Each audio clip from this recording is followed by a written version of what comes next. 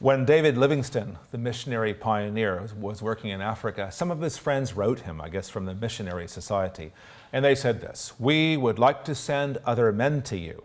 Have you found a good road yet into your area?" Well, I guess there were no roads back then. Anyway, Livingstone promptly wrote back, and he says this: "If you have men who will only come if they know there is a good road, I don't want them. I want men who will come if there is no road at all." Look, none of us likes uncertainty. We like to know where the road is. We like to know how long the journey is going to take us. We want to know if there's any restaurants we can stop by and have a good meal on these roads. But imagine going into a place where you know the general direction, but there's no roads. I mean, the uncertainty would just be enough to drive some people crazy.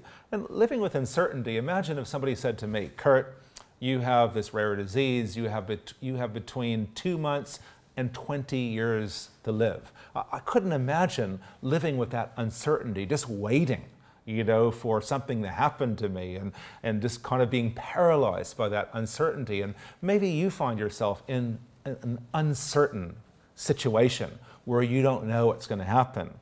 And I really want to encourage you to take that uncertainty. I believe you can take that uncertainty and turn it around for something good. I believe uncertainty, like if we're certain and we put God in this little certain box, and then everything we know about God has to fit in that box, and if it doesn't, we reject it.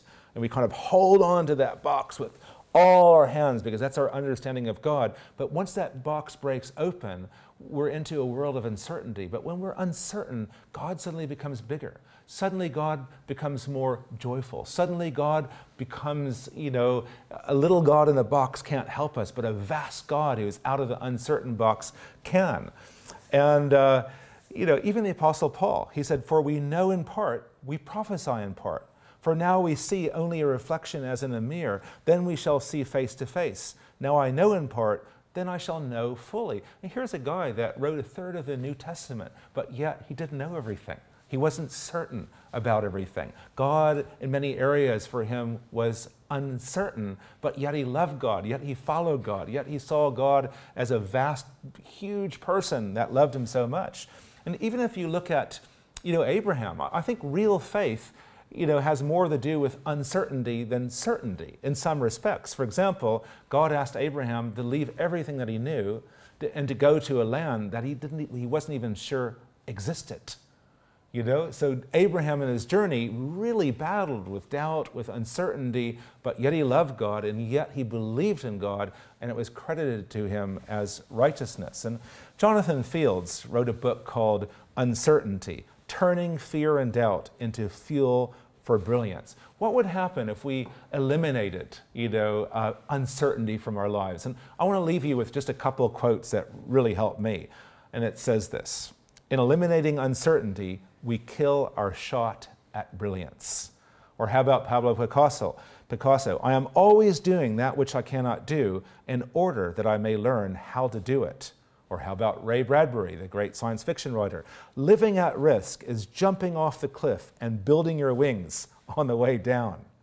Or how about another quote? "Often we expect and want every day just to be like today, even though we're not satisfied with today.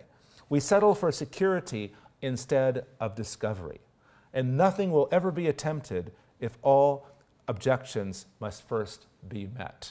So I want to encourage you, if you're in an area where you're not certain about things, ask God to convert that uncertainty into a trust for Him.